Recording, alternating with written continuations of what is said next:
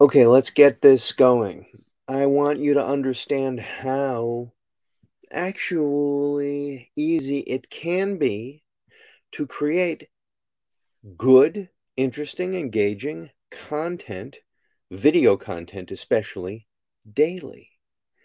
This is a matter of consistency. You got to show up and you have to learn how to do this.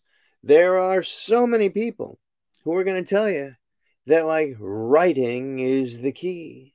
And I'm here to tell you that you don't have to look any further than yourself and your family to know that they and you consume more video than you do writing.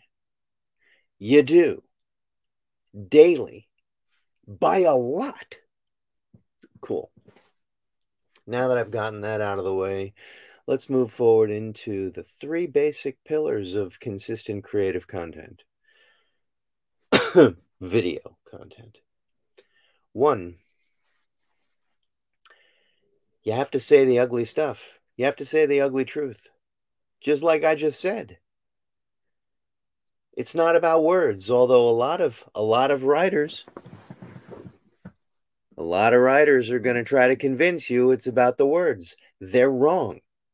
I'm not saying words aren't important. Of course they are. And my choice of words here is important. But all of your text-based stuff, yep, it is not viewed as much as what is Facebook user? What is a pen and paper? Very funny. It is not viewed and listened to and paid attention to as much as all of the video. People like Alex Hormozy, Grant Cardone, all those people who are gaining lots and lots of traction, you watch their videos. You do. So everybody wants to be thought of as valuable. And the people who love writing actually usually suck at video. It's not their fault. It's that they haven't learned how to articulate with video, so they focus on what they do know and they do get and they do feel like they can understand and do well. Writing.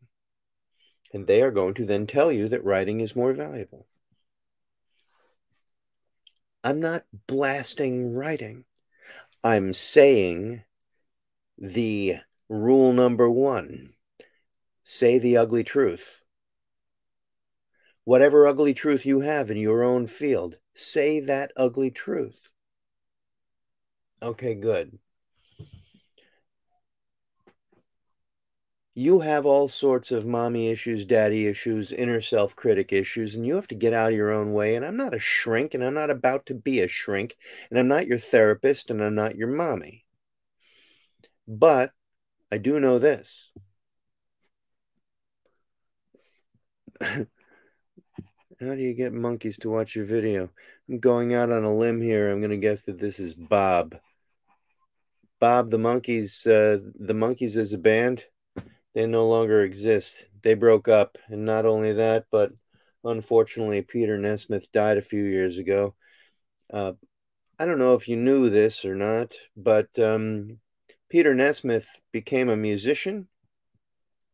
And early in his life, his mom invented whiteout. Yes, he came from a family where his creative, entrepreneurial mother suddenly became a rich person, and he went into music. That may not be the reason he went into music, but that might be part of the compelling ability for someone to choose to go into music. Anyway, I'm going to get back to my stuff here. When you speak, oh, you knew Debbie Dolan's? Yeah, good. That's cool. Yeah. Okay. Back to rule number 1. issues that you need to get out of your own way. The fact is that saying stuff, just rambling forth, that won't cut it. Just saying things in a mean-spirited way, that also won't cut it. Just saying things for the sake of saying things, that also won't cut it. However, exploring ways to say what you truly mean and not sugarcoating it, trying to make people like it, that's the problem most people have here. That's the problem most people have. They feel concerned. And actually, the people who are saying the stuff that's polarizing, those are the people who are going to truly change things for themselves and others. Look around you. Generic, normalized crap doesn't do it. Okay, good. So let's dispense with pillar number 1. Pillar number 2, there's stuff out there all over that you can use as fuel, and you should allow all of other people's stupid stuff that doesn't really ring true to you. You should allow that to feed your own interest in what you actually want to say, because all of the things that don't make sense to you are a way for you to key in to what you truly want to do. When you don't understand what it is that you really want to push against, you're not going to be able to actually explain what you stand for. In the expression of, well, an expression I like, if you don't stand for something, you'll fall for anything. Let's take a look at it at one example. Someone's going to make some kind of post about, I don't know,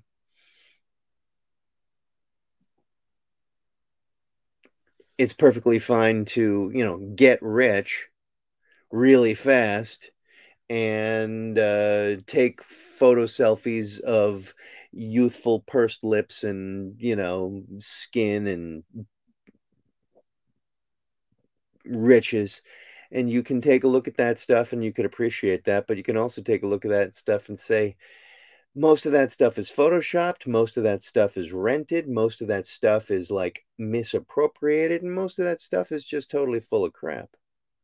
Well, if you see that and you have an opinion, you don't have to say that stuff's full of crap. You can take a look and say, what do I really dislike about that? And what do I actually believe is of more value? If people are talking about gaining a big following, what's the difference? Maybe the difference is that you feel that a following doesn't need to be big, it just needs to be quality.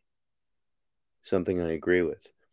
What if you take a look and say that youthful stuff is actually bullshit even for the youth because it feeds a sense of a bad self-image for a lot of people who don't see themselves being there.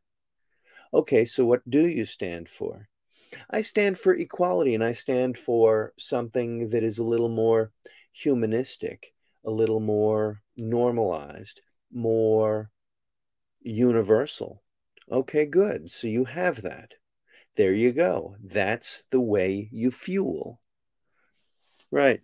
Hey, Aditya, what's happening? So we take a look at these things and we say all of the stuff out there daily, we can push against. And when we understand how we can see that stuff and allow it to fuel our own content, we have an ability to use the stuff out there to generate our own stuff daily. Okay, 3. Have fun. This should be fun. This should be a pleasure. Now, I'm not saying it's easy to do what I do. What I do and the way I do it here is actually the result of an enormous amount of self-reflection, investigation, practice, teaching others, teaching myself. There's an enormous amount here. But that shouldn't stop you from starting to enjoy it. You want to enjoy it. And for the same reason that you can look at what I'm doing and say, that looks fun. He looks like he's passionate. He's enjoying himself. He believes in what he's saying. He's doing what he wants to. I'm telling you, yeah, that's available. The difference is that I teach people how to do this. I can teach you how to do this well. Does it cost some money? Yeah. Is it a life lesson that you take forward into everything else that you do in your life and use as an example for your family, your friends, your potential future clients? Yeah. So when I take a look at this stuff, I think of it as, I can put a number on it, but the fact is, liberated self-expression is priceless. Priceless. So you can either try to do it on your own, or you can learn from someone who invested decades of experience and training, and I've literally shed blood, sweat, and tears learning how to do this, so that I can shave weeks, months, and years off of your learning curve. I'm happy to do that. Yet, this is not me pitching my stuff. I'm explaining to you how you get to a place where you can enjoy it. I hope this looks like I'm enjoying it, does it? Does it look like I'm enjoying it? It should, because it does, and I am. Number one, you want to make sure that you say the ugly truths. Number two, you want to allow all of the stupid shit out there on a daily basis to fuel and feed your ability to push against that so you can make content from it. And number three, you should gradually get good at articulating your own way of enjoying this so it's fun. When you do those, you automatically improve. Does this make sense? I want to hear from you. If you're ready for the next level up, I want to get on a call with you because I want the action takers. Now, I have some new, relatively inexpensive ways of gaining access to my training. And you will find out about those if you book a call. So I'm going to leave my link in the comments.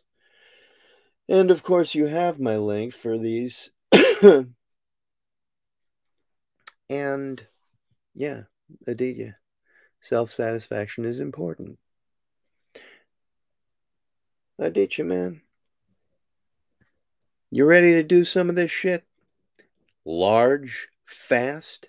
I will get you up and running with this by the end of the summer. I live in the northern hemisphere, so the end of the summer for me is coming up soon. You don't have to wait. You don't have to wait. We could do something like you can choose. This is all up to you. Anyway, speak soon. Look forward to hearing from you. Go get 'em.